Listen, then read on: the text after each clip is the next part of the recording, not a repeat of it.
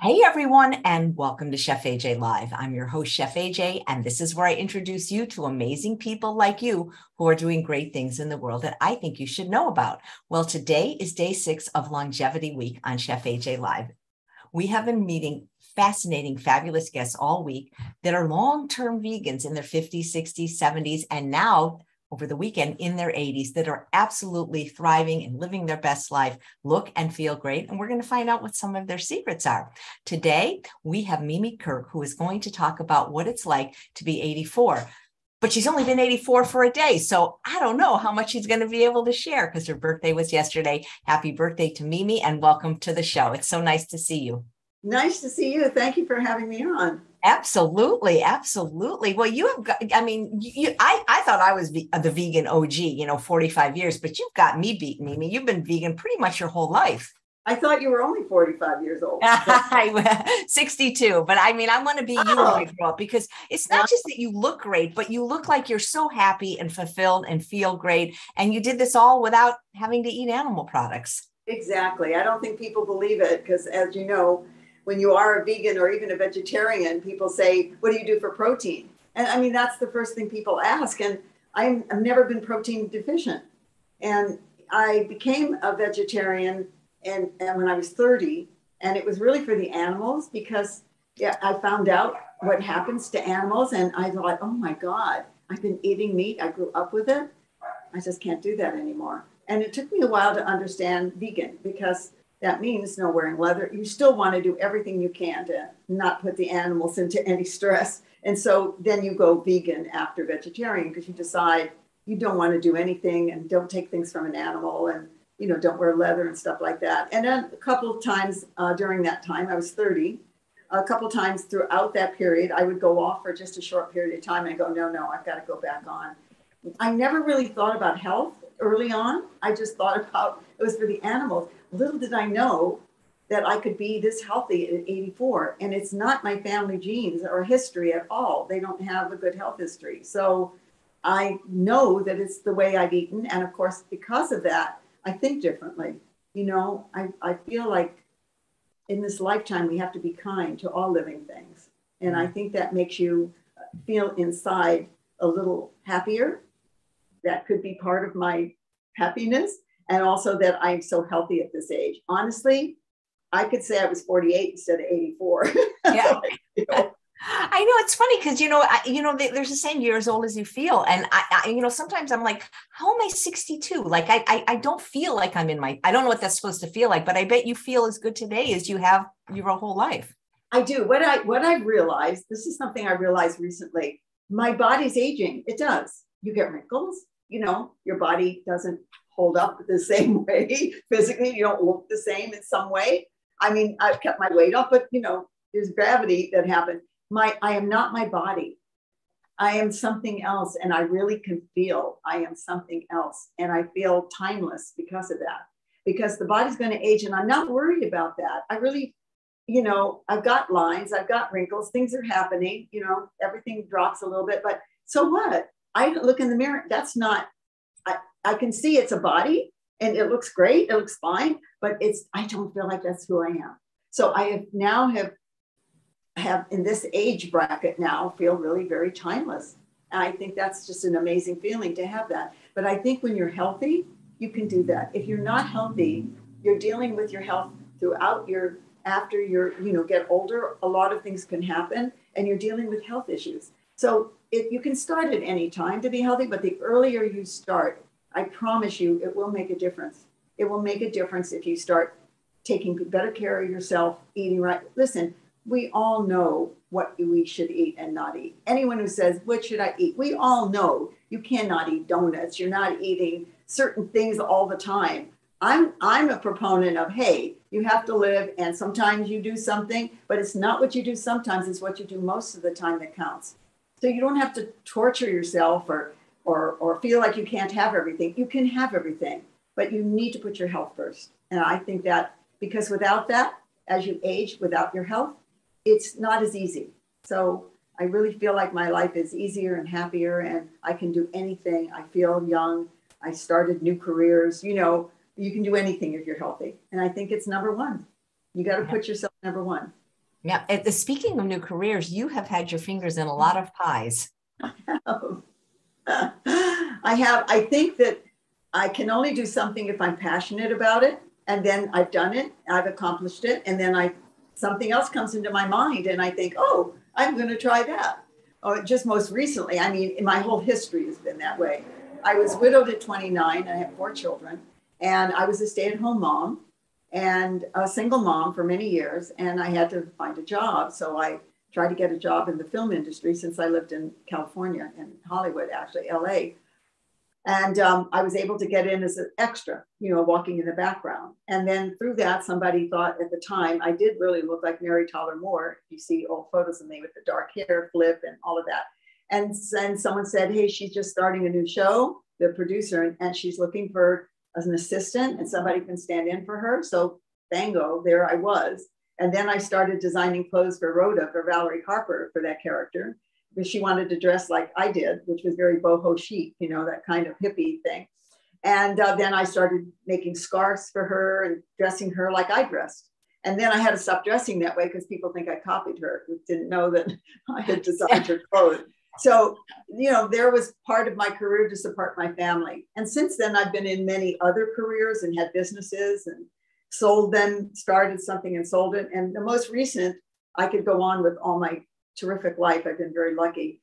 My most recent is that during COVID, I started making sourdough bread because everyone said it's a challenge. So I thought, okay, I'm home all day. So I was making sourdough bread and giving loaves out to everybody. And then I got that perfected. Honestly, I can make it with my eyes closed and it's awesome. And then I thought, oh, maybe I should paint. Well, I only painted before a little bit, but never anything. I don't paint trees so I just never thought I could paint. I got some paints and a brush.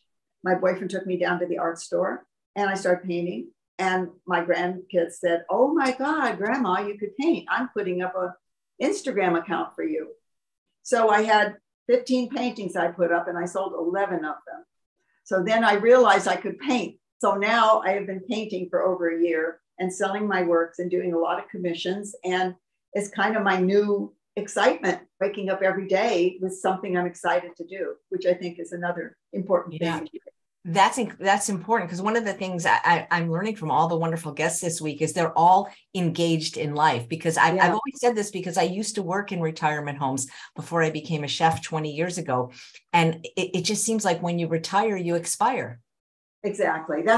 It's the media that kind of says that we're not as valuable. We don't have that much to offer. And listen, I love young people. I love being around young people. I think it's great. And I learn a lot and I just love it. Bright, sharp, whatever. My grandkids are just awesome. But I really do think that if you stay engaged, nothing changes. Just if your life was like that. So you have to find what it is you love to do. And a lot of people, when I coach people, they say, oh, well, I don't know. I don't know. My passion is, I don't know what I love to do. Well, that's the first thing you have to figure out.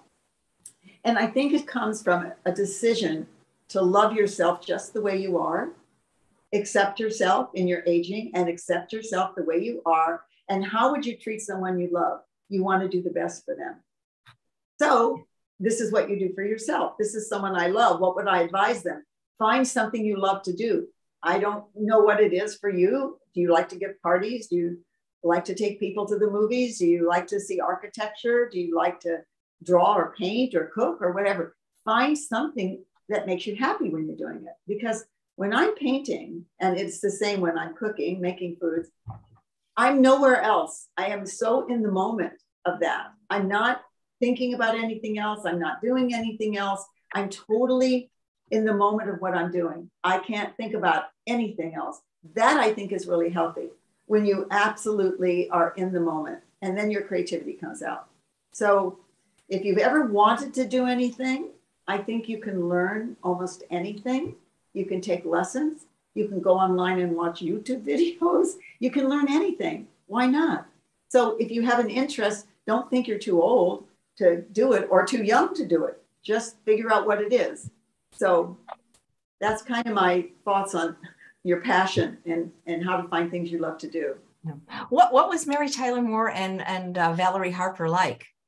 Amazing women, because if you can remember back at that time, there weren't many women that weren't housewives on TV. These were women who were working in a newsroom and as a window decorator, and they were, getting more glorified. Women were wanting to follow both of those women, whoever they, you always pick somebody out in a movie that you can relate to. So some people related to Mary and some people related to Valerie.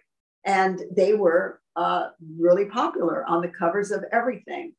I mean, it was really awesome to see.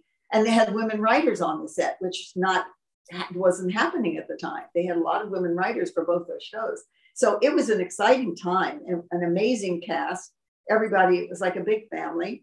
And I worked for Mary for years. And then when Valerie got her own show, we were very close. And she said, can I have her? Because she's doing my wardrobe and everything else. So I moved over with Valerie. But both these women were icons and legends, really.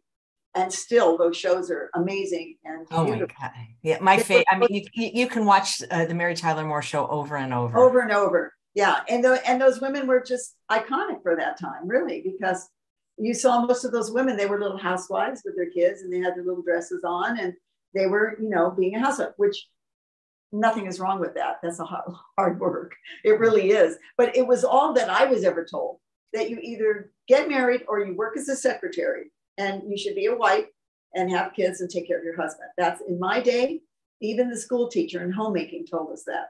You have to give in 90% of the time and help your husband. And that's what I learned in the 50s, going to school, early 50s. And when this show came out, it was the 70s and things had changed. And now, of course, they're even better.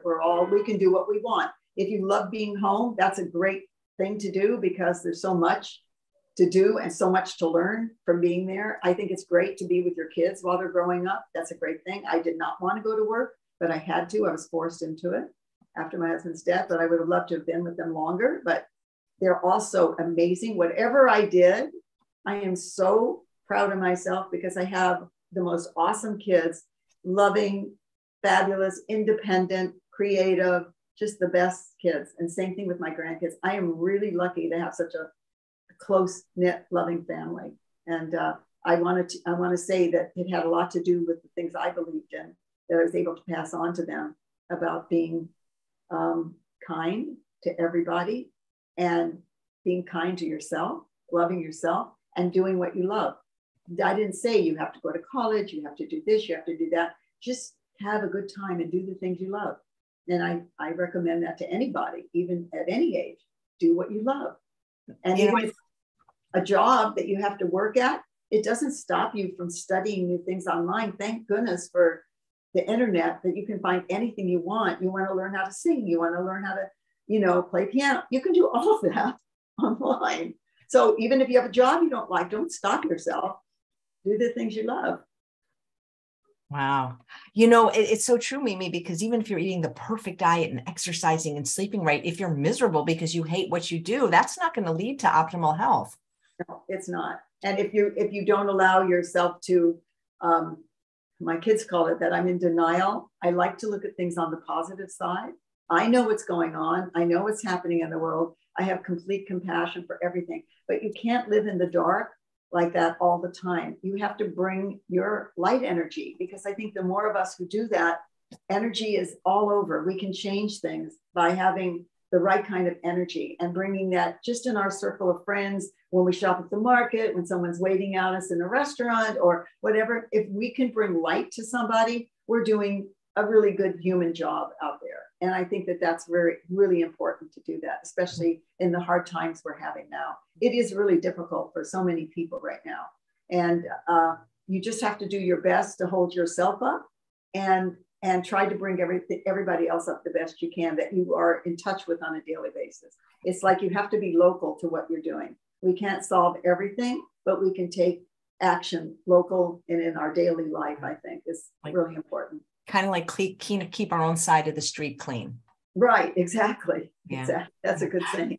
I'm curious because you've been vegan for pretty much your whole life. When you worked in television, I think about craft services. It's not always the healthiest food. Were you having to bring your own food? And did people notice? Did it ever come up with Mary or Valerie the way you eat? Well, I'm glad you asked that because this is so interesting. When I first started on the Mary Show, craft service had what they always have: donuts for breakfast, snacks that are unhealthy, chips and all of that for later in the day. And I said to Mary, is there any way that we can have craft service bring fruits in or a vegetable platter? And honestly, Mary and Valerie both tell me that I started that trend in craft service in the early 70s when I first started working for her, because craft service started bringing that in. And then on the other sets, they started bringing that in. So I was, vegetarian at the time, not quite vegan yet in the beginning stages then. And craft service started changing. And, I think that Valerie in her book mentions a lot of things that I did like that.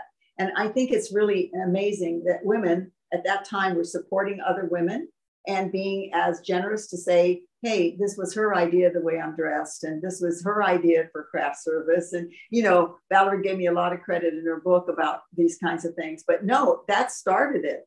And then Mary had me go talk to her husband at the time about his diet. So, and I used to fix Mary's lunch every day in the trailer. She would go to her trailer and I'd go pick her up something or fix her lunch. And I always tried to feed her as healthy as possible. She had diabetes, and I remember she was type 1, if I remember correctly. Type 1, yeah. And so she danced every day. She was very active and she ate healthy. And I was part of bringing in, her lunch on a daily basis. So she wasn't vegetarian or vegan, but I made sure she had plenty of vegetables and salads. Listen, I think it's fun. I don't like to comment on what anyone eats or doesn't eat. It's up to them to decide. But I do feel, unless you're eating enough vegetables and fruit, you're not getting true nutrients. Now, people could say you need meat, but I haven't eaten it in years and I'm totally healthy. No, never told my protein is bad or anything else, and I'm not the only one. There's a lot of us out there who still are in great shape from eating a plant-based diet, but you have to include enough. You have to have a juice in the morning. That gives you a huge amount of nutrients right off the bat. In one juice, you've got spinach and cucumbers, and it's pure. It's all ground up and strained, basically, if you have a good juicer, a slow juicer. And, you start out that way. And then you can eat a big salad during the day. And then it's okay if you have something else and you eat a dinner and you wanted, a piece of fish or chicken or whatever you want and some vegetables. But if you don't get your nutrients, you're not going to get them from processed food. You're not going to get them from, gluten-filled foods. You need to have fresh food that your body knows what to do with that. It could process it. I mean, that's why the government always said 5 to 6 helpings of fruit and vegetables a day. And now it's like moved up to the top of the pyramid that you have to have that. So, no matter what else you're eating, you have to have that. No matter what else you're feeding your dog needs it too. So, Well, speaking of dogs, I don't know if Mimi's written a lot of books, and I actually just got this as a gift from Nan Simonson, and it's just a wonderful, delightful book.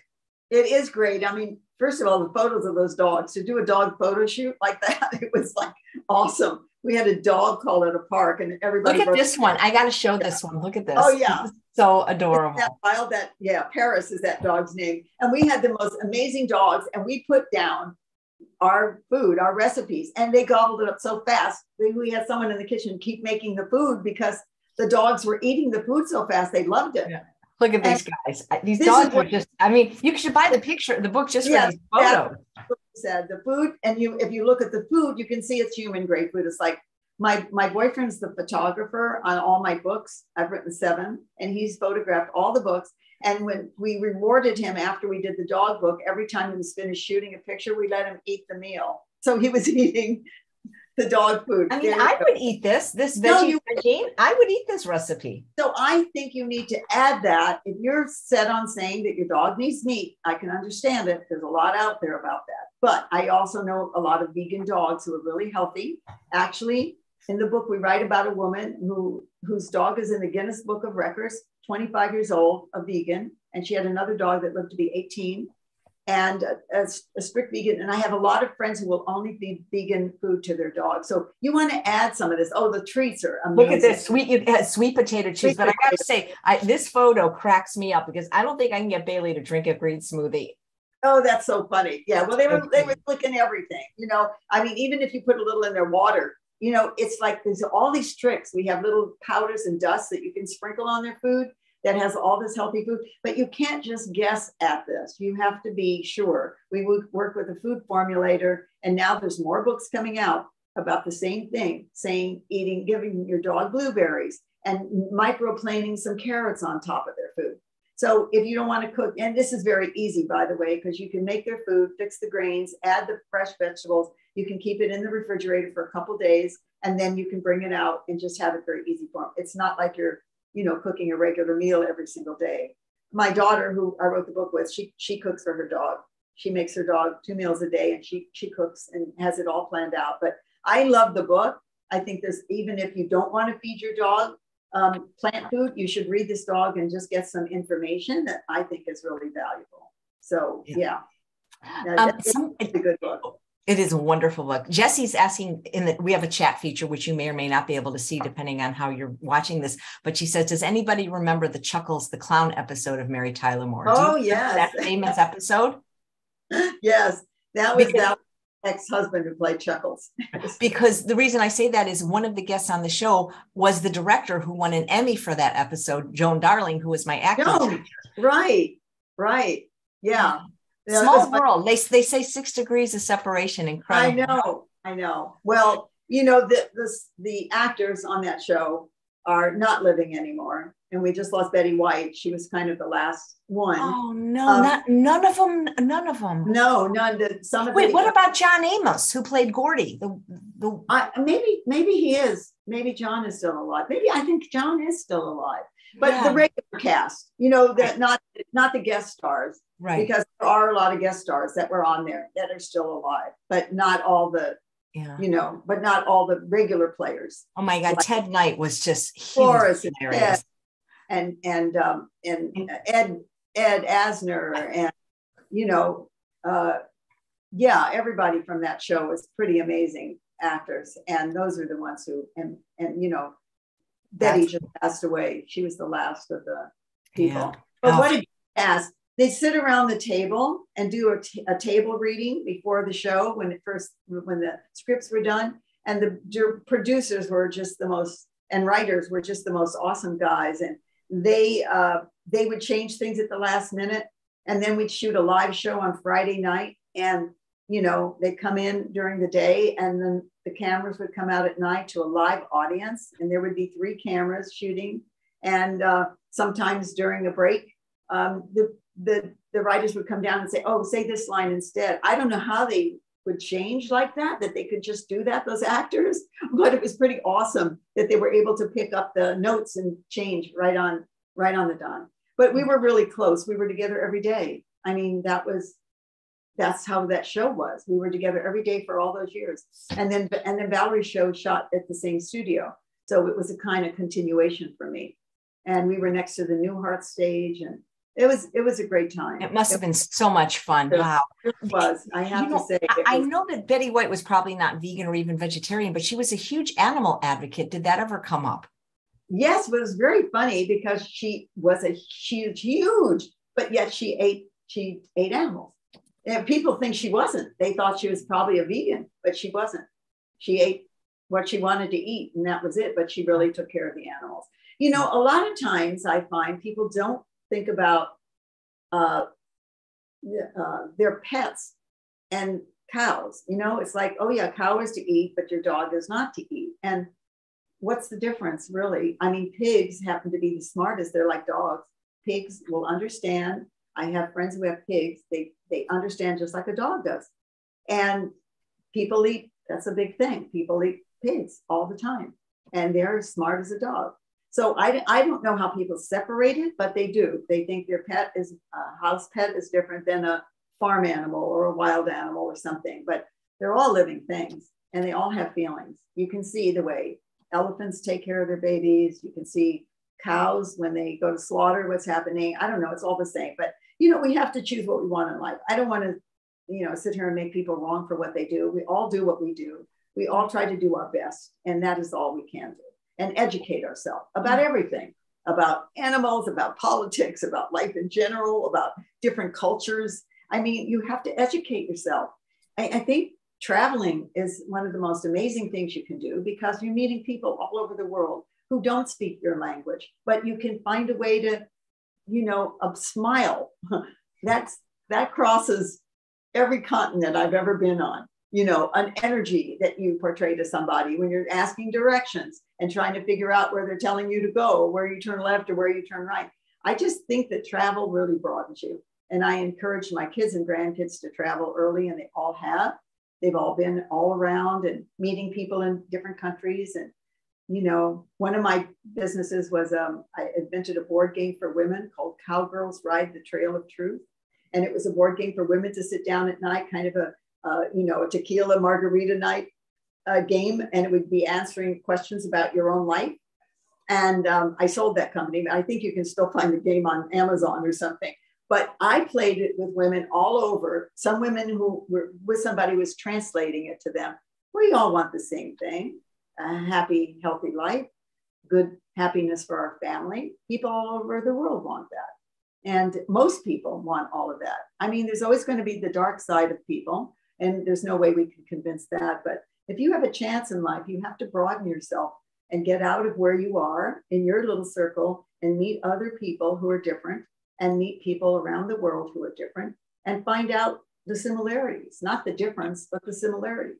And they're everywhere, even in politics. There's similarities in everything. And I think in this time, we need to look for that rather than the differences. I think we'd be a much happier, energetic world if we could just see the similarities we have.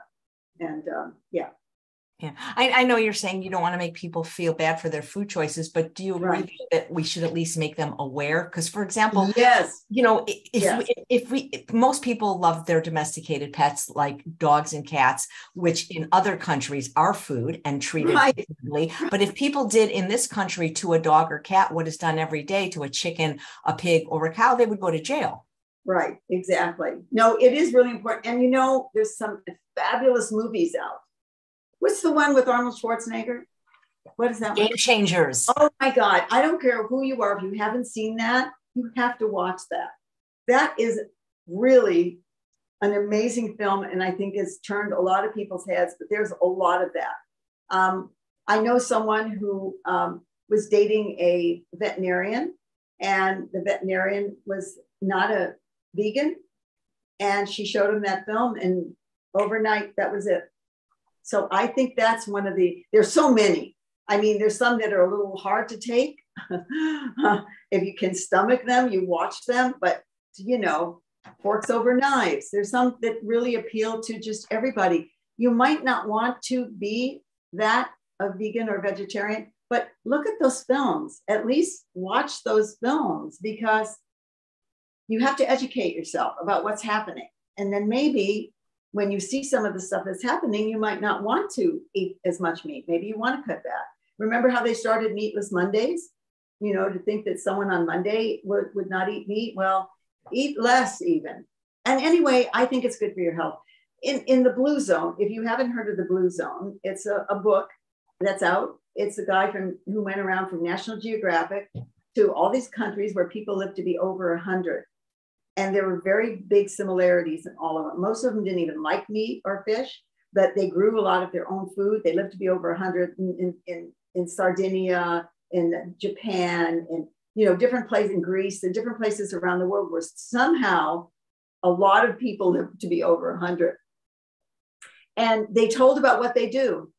In Sardinia, they drink a wine called Cananu, and they drink 2 small glasses, not the big glasses we drink of wine, but 2 small glasses a day while they're out walking and visiting their friends. And men are living to be over 100. And they eat mostly a plant-based diet. They don't eat until they're full. They eat smaller amounts.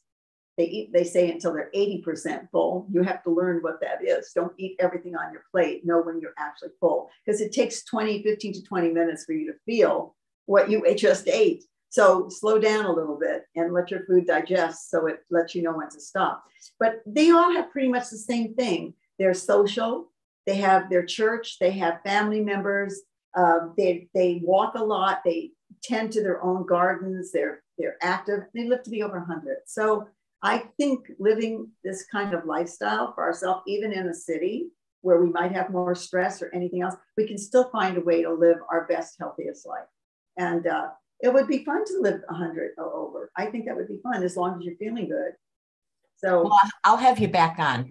Okay, good. I told my family that I don't want to hear like I passed away or I died. I want you to tell people I went to Italy and you don't know when I'm coming back. That's my new thing. That's where I'm going when I decide to not be here anymore. But I told them they're not to say I died or left, because that's it. I went to Italy. So I don't know where you want to go. I have a friend who wants to go to the Rose Garden. And now my sister wants to go to the ocean. So now instead of saying that when you die, you can say where you want to go. How about that? That sounds much better, doesn't it? If I say I'm going to Italy, I don't know why, that just sounds so much better. That's why my kids, when I go to Italy, I'm going to give you this painting. You know, when I go to Italy, you're going to get that ring, you know? So that's the way I can say it, so I can, you know, enjoy it, because I'm not worried about the end. I'm trying to be here in the moment, of course, but you know, we all go at some point. So I decided to look at it in a very light way. I want to go wherever all my dogs have gone. Wherever they are, that's where I want to go. Wherever they are. That's so good. I like that. If all dogs go to heaven, that's where I want to go. You know, that's really the blue zones, and they do drink alcohol. And I'm curious, is that part of your diet? No, not really. But I've never been much of a drinker. I don't think there's anything wrong with drinking wine.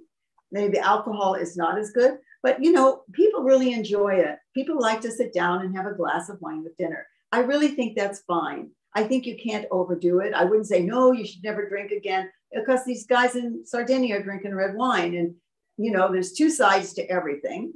And, you know, some people are drinking red wine and they're saying, you know, they live a long life and it's good for you, good for your heart and everything. The only thing I actually like on occasion, a rare occasion, my family knows, they laugh, I'll have a little shot of sipping tequila. And that is the only thing I really enjoy. And the other night I was with my son.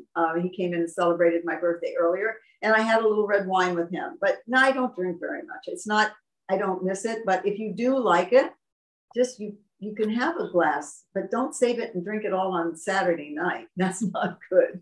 You can't overdo anything. You can have, I eat chocolate almost every day, but I eat a small piece of chocolate full of antioxidants, dark chocolate. I think it's healthy. It works for me. So I think you should have what you want. I'm not a coffee drinker, but occasionally I will have a coffee. When I'm in Italy, I always drink a little shot of coffee or something. But I just think you have to be, you know, you have to mind what you're doing and not overdo anything. But don't think you can't ever have anything again. I mean, you need a slice of cake, go ahead. Just don't do it tomorrow. Right. But some people, there are some people that they can't seem to moderate certain items. So they just have to do it themselves. I mean, for 12 years, I think it's been, I was a raw vegan. And believe me, I wouldn't get near anything that had anything else near it. It was like, no, raw, that's it. And when I go out, you know, there weren't many places at the time. Now there's a lot of raw restaurants, but I'd have a salad, take the chicken off, put avocado on. I mean, I was so used to just not even looking at a menu and just ordering, what vegetables do you have? And, you know, what raw vegetables can you serve me? And then for 12 years, and then I decided to eat some cooked food because I was traveling. And I thought, okay, I'm going to have a little cooked food. And then that was fine. I had a little bit. And now I do eat cooked food, but mostly I try to eat raw foods and get my nutrients in. But it's okay. People go, oh my God, you're not 100% raw. Well, who's 100% anything? And why do you have to be a number? Why can't you just do your best to eat a certain way? So I would say if someone's asking me, I'm 85% raw, but I hate the percents that people say, what? I thought you were all raw. Well, I'm not all raw. I am all vegan, but I'm not all raw. And I think it's okay for me. You have to choose what you want. When I was all raw, I felt the same way. I didn't say to everybody, oh, you have to eat raw. It's the best way to eat. I just said, this is the way that's working for me. And I think when we do tell something, we have to say what works for us. It doesn't mean it works for everybody. And I really think that's the way to do it. If we want more people in the world to be a vegan, which those of us who are, we do want people to be that. We think it's a kinder way of living and so forth. You can't shove things down people's throat. You can't sit at dinner and make people wrong. You can't think that you're up here and they're not, because you can't do that. I hope Linda Middlesworth is hearing this. She was on the show this week. She's 78. She owns VDog, and that's exactly what she did to her family. And now they don't talk to her. Exactly. This is not a way to, I mean, some people are very militant. I can understand. You do not want animals. I can really understand it, but this is not the way to get people to move ahead. It is not the way to make them wrong. And people would say to me, how do you sit at a table when people are eating meat? Because it's not going in my stomach. And I'm sorry they are. They know why I have chosen to eat this way, but I can't tell anybody else what to do. Hey, I am an example at 84 and in excellent health. And all I can say is I know it's not like my family. I'm much healthier. They were all on medications. I'm as healthy as could be. And that's all I can say. I think that I can inspire people by just living my life the way it's right for me. Like, even if I say I'm going to eat a cooked meal, I'm not looking for the people who follow me to get mad because I ate a cooked sweet potato or something. That's their prerogative. I'm just being me. And if I can encourage somebody to say, hey, I'm in my late 60s and I don't feel so good. You think if I eat like you, I'd be better off? I'd say yes. I think you would be, but do your best. Start including more raw foods in your diet. You can't do it overnight for most people unless you're sick, and then you should do it overnight. If you've got an illness, you should do it overnight and just go for it. Stop eating sugars and stop doing that. But if you're not and you want to correct your health in some other way, I think it's fine to just take your time. I mean, my book, Raw Vitalize, all my books are really good. And my juice book and everything. I'm very proud of those books. I think I would call them evergreen, because this is the way to eat fresh food. This is what's been in front of us at the market forever. A fresh, red pepper, a sweet pepper. I mean, you could just bite into one of those and it's a meal, So my books are all, I think, evergreen. I think there's not going to be any change in that raw food situation. Maybe a little way to twist a recipe or something, but I make my own cheeses. I mean, vegan cheese today you can buy at the market is delicious. You don't have to make everything like you did. There are so many things you can find. People are buying kale chips at the market now. You never could when I was first making them. And the cheeses, I have a great YouTube video on cheese making, and it kind of shows all my cheeses, hard cheeses, cream, softer cheeses, cheeses that you put on top of a zucchini pasta or something, cheese sauce. I mean, there's plenty of, you're not missing anything. Being a vegan, you're not really missing out on anything. You're eating everything, pizzas, breads, everything. So I don't see where you're missing anything except cutting into flesh, which is not my favorite thought, Right. But, right. I realize I've seen almost all the movies out there that are about this type of thing, and they're wonderful, and they're very, very educational. And we can't make opinions about stuff until we try it ourselves. That's why I say just give it a try. Try a couple of dishes. I cook for people all the time, and I'll make them a vegan meal, and they just think it's delicious. They don't feel like they missed anything. So yeah. Oh, I'd love to try your food. One of the live viewers is saying, lead by example, attraction, not promotion. And there's so much infighting in the vegan movement. Oil, no oil, salt, no salt, right. Raw, low fat. And it's like, who cares? I mean, see, like you say, if somebody has is in poor health or is trying to lose weight, they may need a different version of a vegan diet. Right. But if they're happy with their health and their weight, I'm just happy that they're vegan.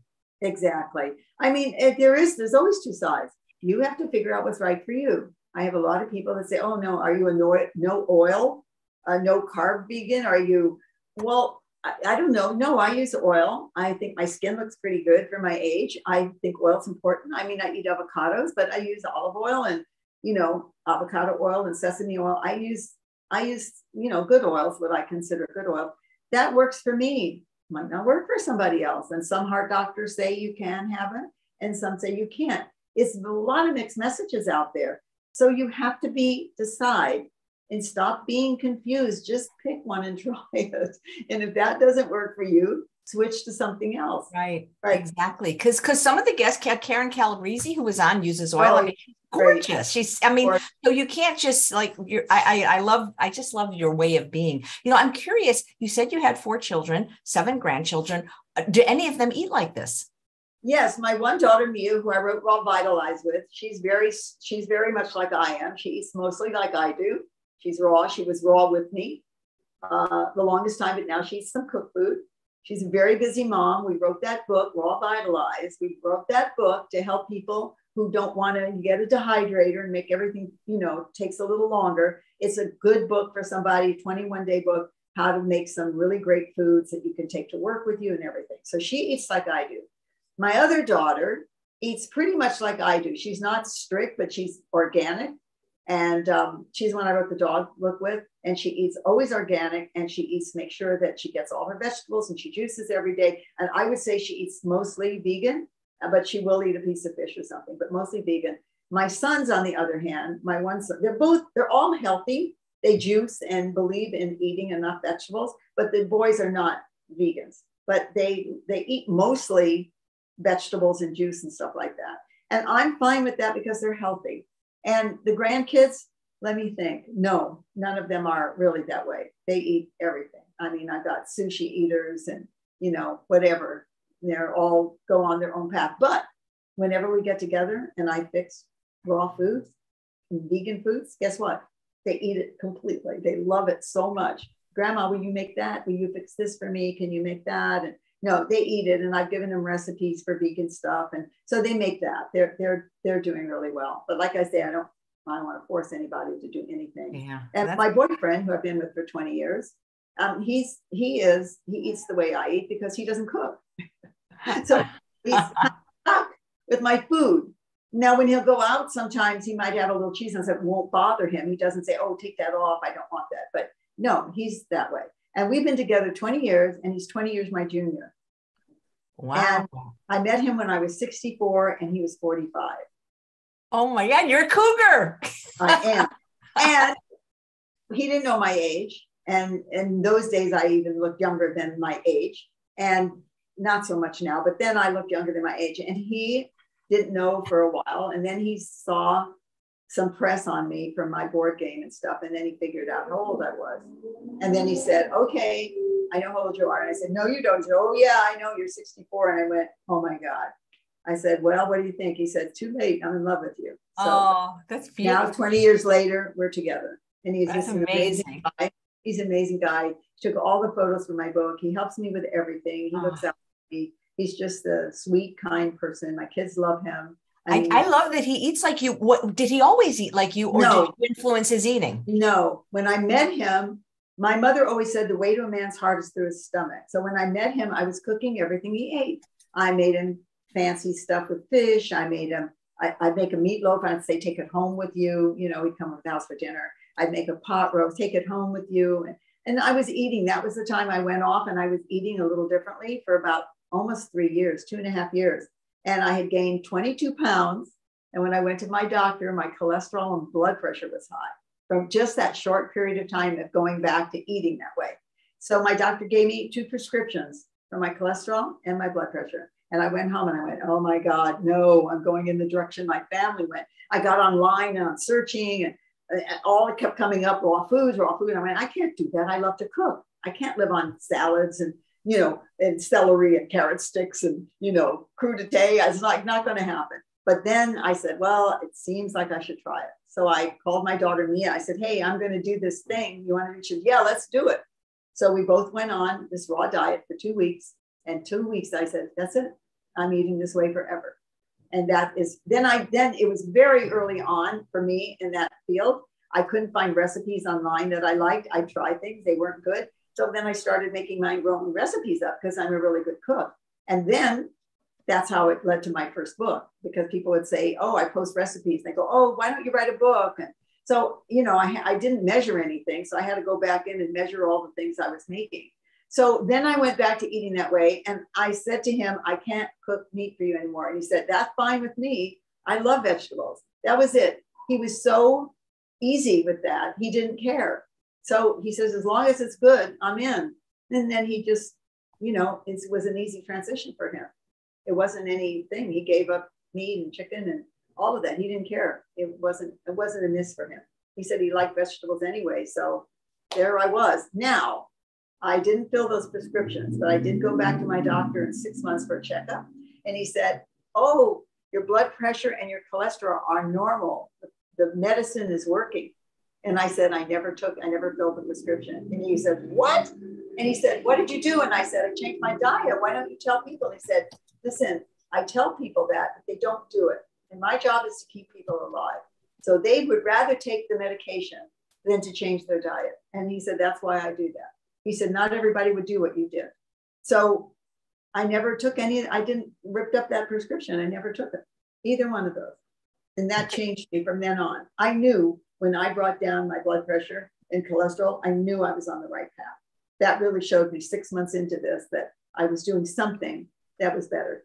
And my family, cancer, Parkinson's, diabetes, lupus, I don't know what else, everything else, a lot of strokes. My mother lived to be a nice old age, but I've lost sisters, siblings, and my dad, everybody pretty early. And they were all on the medication, a lot of medication. And I avoided that. So if you want to talk about genes, I can say that, biologists say it's your cells that determine how long and well you live. And your cells are changing over all the time. So if you keep a good diet and your cells are changing, they'll replicate themselves the way they are. And if you're not keeping a good diet, they'll replicate themselves that way. So you're breaking down. As you get older, that's what mostly happens. Your cells start changing and losing their vitality. And you lose cells and you have less cells and those cells aren't as strong. The idea is to keep them strong. So I just talk to them and thank them all the time and tell them I know they're in there working hard for me. And they let me know that they're going to take care of me. So I love that. Biology of Belief by Bruce Lipton. Oh, by Bruce Lipton. That's a great book. Great book. And he also has a couple YouTube videos out that are so great if you just want to see what he talks about your cells. I think it's good for everyone to know what's going on inside our body, not just what this is going on outside, but he talks about cells. And this is a biologist's belief now that it's biology our cells are the thing. So watch it, look at his videos, and it's pretty awesome. It makes sense. It really makes sense. Since the cells are turning over every 5 months, every 6 months, every 5 minutes, different cells have different jobs in your body and they're turning over all the time. And so it is true that your cells have a lot to do with your longevity and your health. So pay attention to your cells. Let them know they're there. Yeah. Give them a thank you. Give them a thank you and a little gratitude every once in a while.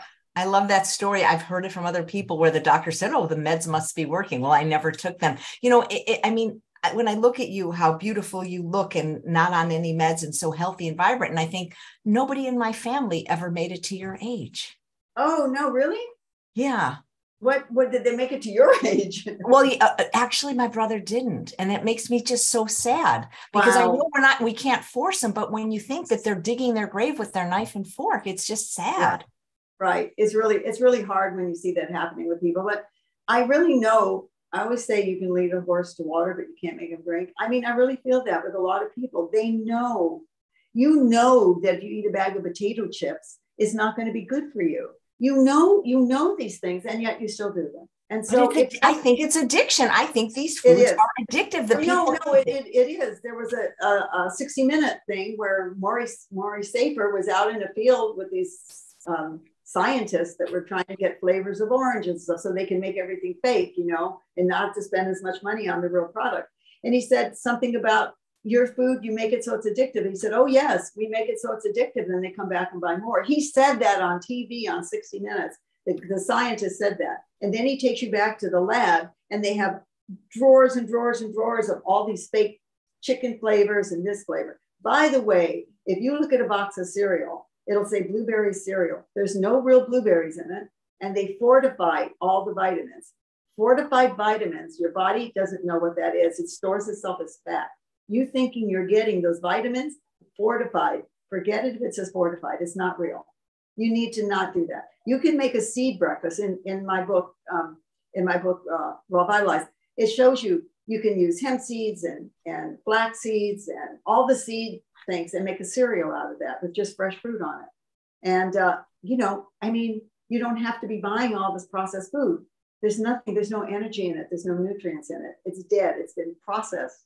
They've taken out all the energy. So if you can get more used to eating fresh foods, that would be my recommendation. Go to the produce department and get fresh foods and try to make everything you can fresh. I know some people don't like to cook, but that's why that one book I think is so good, because you don't have that much cooking. It's just preparing things ahead of time. My daughter, who eats like I do, every Sunday, she makes breakfast and lunch for the week, because she's the executive director of a preschool.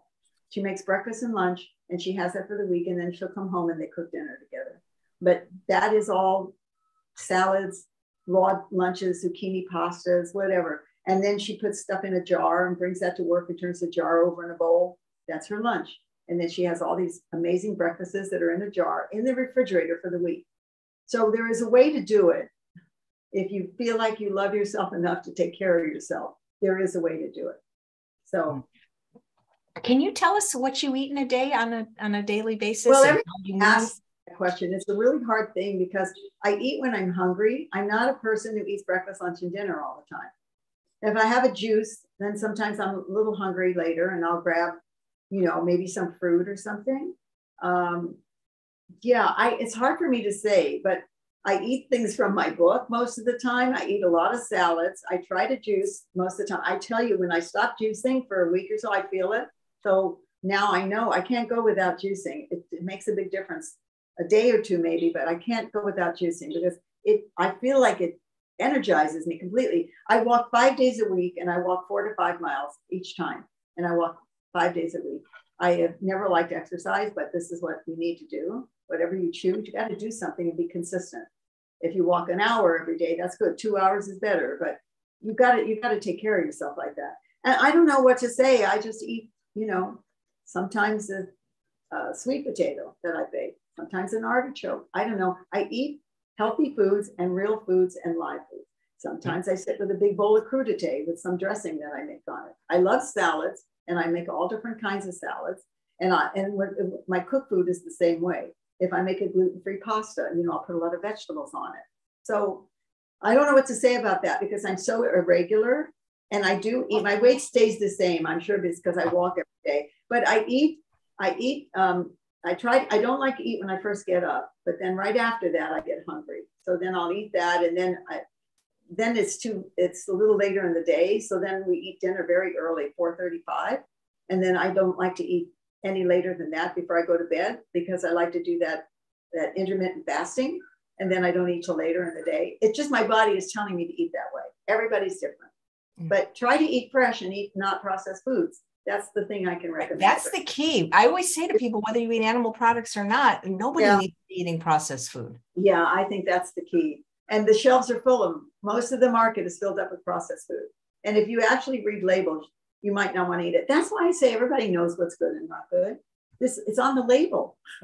If you took the processed food out of grocery stores, they would basically just have the produce aisle. Yeah.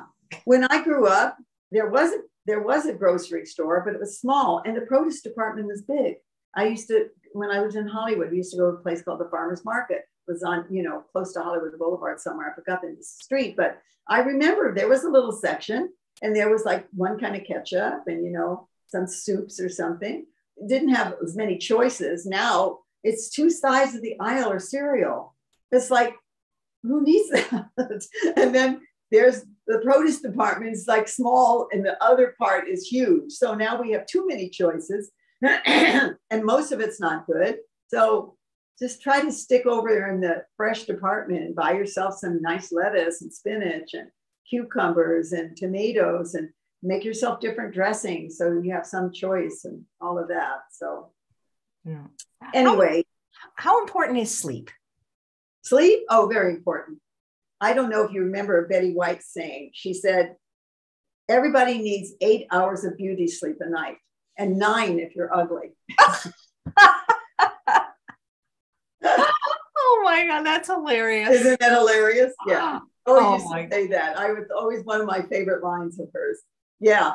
You need sleep. Your body repairs. You need sleep. And if you can't sleep, you have to figure out how to do it.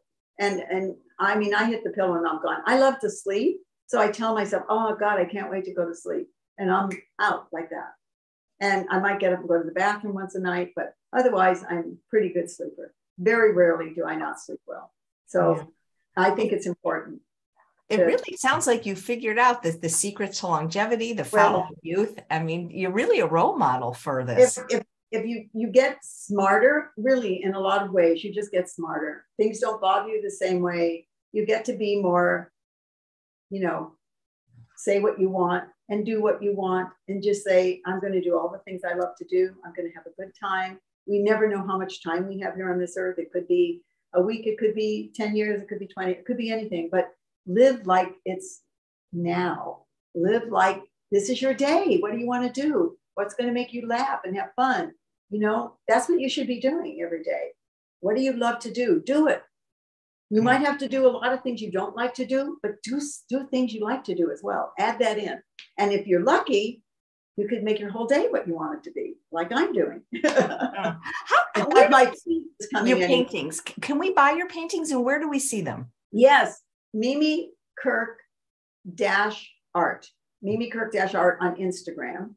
And I post, there are a lot of paintings on there. Some are sold, some are not. I post new ones. I'm getting ready for show. I also do commissions. I'm really good at finding out what people want, what size they like, what colors they like. I've been really lucky. I've done a ton of commissions and everybody's so happy with them. So I like to know a size, a color, but I have a lot of different works on my site, my Mimi Kirk. And then I have two Instagrams. One is Young on Raw Food, Mimi Kirk Young on Raw Food, and then Mimi Kirk _art. So I have two pages. One I talk mostly about food, and the other I post a lot of art things. And I have a show coming up in San Diego, where I live, at the Bernardo Winery in October. You can look up the Bernardo Winery. It's the crafts fair. I've not done an outdoor show. I've done one showing in Malibu and sold a ton of paintings. So I'm looking forward to this next show. And I just love it so much. I'm enjoying it so much. And my whole family, of course, wants all my paintings. I give them whatever they want, make things for them. And, they're so happy that they can have my work hanging up. And I feel so good. They're going to have that forever. That's fantastic. Do you have any pets? Because I feel like pets contribute to our well-being. It does. But right now I stopped having pets well, first of all, I can't stand losing any pet. It's too traumatic for me. But when we started to travel, my boyfriend and I was flying to countries and living in Mallorca, we decided we couldn't have any pets. I had a really busy schedule. I have grand dogs and grand cats, but no, we don't have any ourselves. But I stop when I'm doing my walk. I say hello to every dog that I pass and pet them if they let me. And, but I don't have any at home. No, but I love them. I love animals. I agree that losing a pet is the hardest thing, but I think living life without them is even harder. I agree. I think it's really fulfilling, but just right now we don't have any. And I get to see my grand dogs and grand cats every once in a while. But honestly, where I live, I see 20 dogs a day and get to give them love. And my neighbors have dogs and stuff. Nice. So, yeah. Cindy wants to know how you feel about colonoscopies. And I would add just about routine medical things like mammograms. Are you for those or for individual? I don't do mammograms. I haven't done mammograms for a long time, but I do get a checkup every year, blood test. I get checked every year. I'm due for one at the end of the month. We'll see what it did. I did the blood test. Now we'll see what happens when I get there. No, you have to go to your doctor. You have to go to your eye doctor. You have to go to your dentist. You have to get a colonoscopy. You have to do certain things. You just do it and don't even think about it. You can't just guess. I know a lot of vegans who think, oh, my immune system's perfect. I don't have to do anything. I disagree. I think you need to go check. Do you need more D? Do you need more B? You've got to check. Big deal. Just go to the doctor. You don't have to do what they say, but I love that. Go to the doctor, but I love that. That great line. You don't have to, they'll tell you what it is. And then you say, okay, I'm going to go home and eat more spinach or, do what you want to do, but get checked. Don't miss the dentist. Very important. Yeah. I would agree. Definitely. And don't miss the eye doctor. I just want to say I have macular degeneration. It keeps a lot of people out of the loop of anything. I have to use this magnifying glass. And I blow everything up on my phone. If at the store, I take a picture and blow it up and look at it because, things jump around on the screen when you have macular. You look at a word and then it's not there again. And it's an odd little thing. I'm painting. It doesn't stop me from doing anything. So yes, I have it. I can still see well enough. I have to get close to people to see their face, but I can see way far. I just can't make out the details of their face. So I tell my friends, if you say hi, I don't say hi back, just walk closer so I can see you. You know, it's just accepting what's going on and not making the end of the world out of it. Do your best. We all see people who have disabilities in some way, and they do awesome things, amazing things. And I think we just have to accept things and not make things dark for ourselves. Make it light. Bring light into your life. So that's so cool that you still paint, you know, even with that. I can see everything I'm painting. I don't have any problem with that. And abstract is great because it's such a freeing thing. For me, it's really freeing. Right. And my family's on their way over. We spent the night together here at the hotel I'm at. We had an amazing time. Everybody came in and brought food, and we had so much laughs. And I changed outfits 5 times while everybody was here. I had flowing kimonos going, and I'd say, excuse me, I'd go back and put on another outfit. They were laughing so hard. I was jewelry and did the whole thing. 5 outfits I changed, you know, the last one for the cake. And then, you know, we just had a great time, and they're coming back right now, actually, in a few minutes to enjoy the rest of the day with me. So I'm feeling very happy that I have this amazing, loving family, and that, you know, they have my DNA, and I look around and I go, I'm living on here in some way in my family. So it's such a great feeling. Yeah. Oh, I hope I can see you in person one day. Do you still give talks or do any cooking demos, or just we have to find an art show? I will, but no one's doing anything right now. You know, I was usually invited everywhere, but since COVID, things have kind of not settled in yet. So usually I don't look for the work. Usually people say, can you come speak or do a demo or something? And then I'm pretty open to do that. But no one's really come since COVID, because we traveled all the time. We were always somewhere, everywhere in the world, from Germany to London to Rome to I don't know where. But and we lived in Mallorca for 6 months out of the year, 3 months at a time. And then we would go and do all our traveling from there. But nobody seems to be doing much. They don't want to take a chance to throw a big event and then, you know, because we're still dealing with COVID. And now they're talking about the flu. So people are not as open to travel everywhere. I mean, concerts are still happening and something, but I don't see much of all this other stuff. Yeah. So people are asking about your fabulous hair and if you have any beauty tips as far as products. I don't. I'm letting my hair go gray, as you can see. I was blonde for, I don't know, since I liked the gray at first and I didn't like it, but since COVID, I've been letting it grow out. Here's the only thing I think is a really good hint, is that when you brush your hair, a nice round brush, not a metal one, you scrape your scalp a little and then you brush it all the way to the ends. You need to get your natural oil from your scalp into the rest of your hair. Conditioning doesn't do the same thing. You need to use your own oils and just brush and scrape it and brush it into the end and rub the brush and then scrape those oils into the end. And, you know, don't wash your hair every day. Leave a few days in between and get that oil into your hair. And I think it helps. And that's about it. I don't have any other hair secrets. Great. Well, Mimi, you are just a delight. It's been so fun spending this time with you on the day after your 84th birthday. Thank you so much. And I'm so happy that you asked me to join you, because I've known about you for a long time. And I know you've interviewed just about everybody. And I thought, well, one day she's going to want to interview me. And now it's been, and I want to interview you again. Maybe every year on your birthday, you can come back and share your words of wisdoms, and maybe even show us your art sometime when you're at your home.